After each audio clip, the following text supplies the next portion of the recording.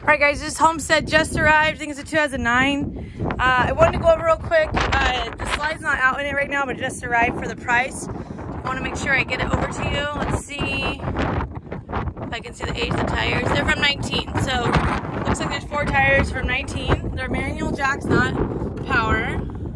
295 RL. This would be a great little river ride. You got one chair right here. As you come in, you've got these nice big window in the back. Just need to kind of work on that, but nice big window. So if you're on the river, this would be awesome. Pull out couch here, the bed. You've got a dinette booth right here. Super cool.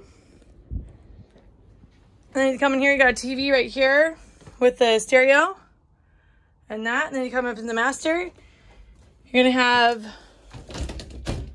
let's see here, a nice shower right there, little like sink, front little area for a walk around bed, TV. Then you got a nice little area for a bathtub or bathroom, whatever, toilet. You got some nice storage here, which is great. And let's see.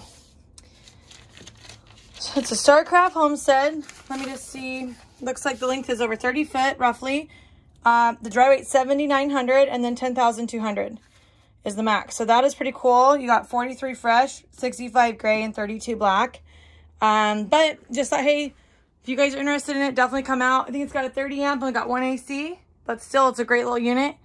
Right here's your tank reader, lots of cabinetry.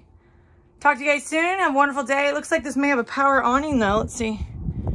Yeah, it is power awning, so that's cool. So anywho, let us know if this is up your alley. All right, bye guys.